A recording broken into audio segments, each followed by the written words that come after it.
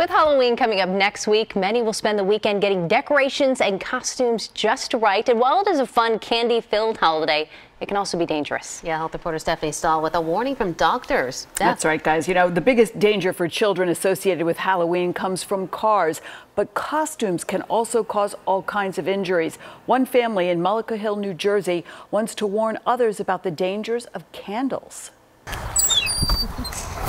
No signs of the horror that Jared Callan lived through. The 10-year-old is busy enjoying his backyard with no worries about Halloween, even though a Halloween accident nearly killed him. A candle was on the table and I was reaching over it, and that's how I caught fire.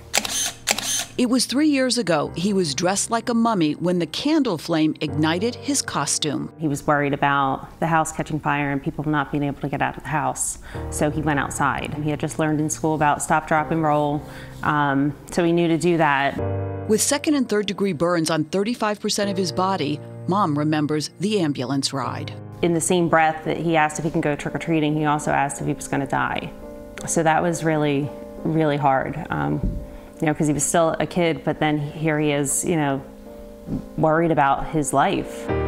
Jared eventually ended up at St. Christopher's Hospital for Children, which recently became the only dedicated and verified pediatric burn center in the region. Managing pain in smaller children can be very challenging. Dr. Brooke Berkey says the pediatric burn center is specially equipped to treat children. Distractions are important. It is especially decorated for children to make them more comfortable. This is a new mural that we just had done. Fun murals are everywhere, including in the hydrotherapy room where the burns are cleaned. So kids are getting cleaned up and washed off in here, but also can be distracted with the ceiling. Exactly. You can attack. Jared, back to enjoying games, spent almost a month at the hospital, a little boy who learned a very grown-up lesson about Halloween. Children are at Halloween excited. They're often eating a lot of candy and bouncing all over the place. And if you have open flame candles or lanterns around, certainly that's going to be a risk for catching something on fire. And no, Jared isn't afraid of Halloween. Like any other kid, he enjoys all the candy. This year, he'll dress up as a dinosaur.